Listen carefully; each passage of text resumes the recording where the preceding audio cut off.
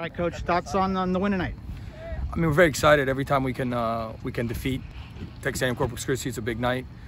You know, we haven't beaten them at home since 2018. In 2019, I think we lost, and last year we tied. So it's good to finally win at home, and it's finally get our first win of the season. Questions? Coach, I just got to ask you, nice crowd out here tonight.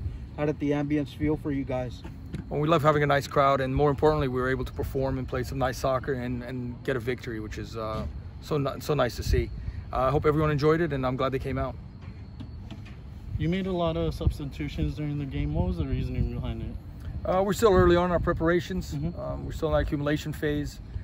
So right now we're not quite having 11 players that are 90-minute fit. The next one I got to ask you, second half they came out with a little bit more intensity.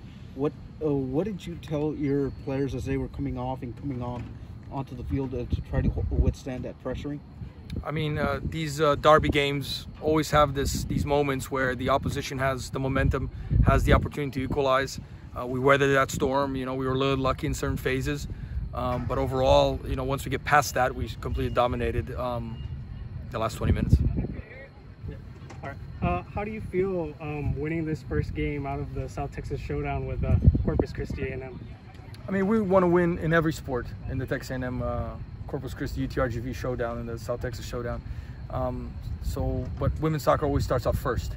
So, you know, we want to kick it off with a W. We did that, and hopefully everyone will follow through.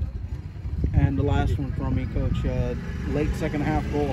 How much was that a relief after withstanding all those shots in the second half? To be fair, we hit the bar twice, and we had a couple of good opportunities that perhaps we should have scored and put the game more early, both in the first half and the second half. I think as soon as the second goal went in, the game was over. If it would have gone in early, I think the same result would have occurred.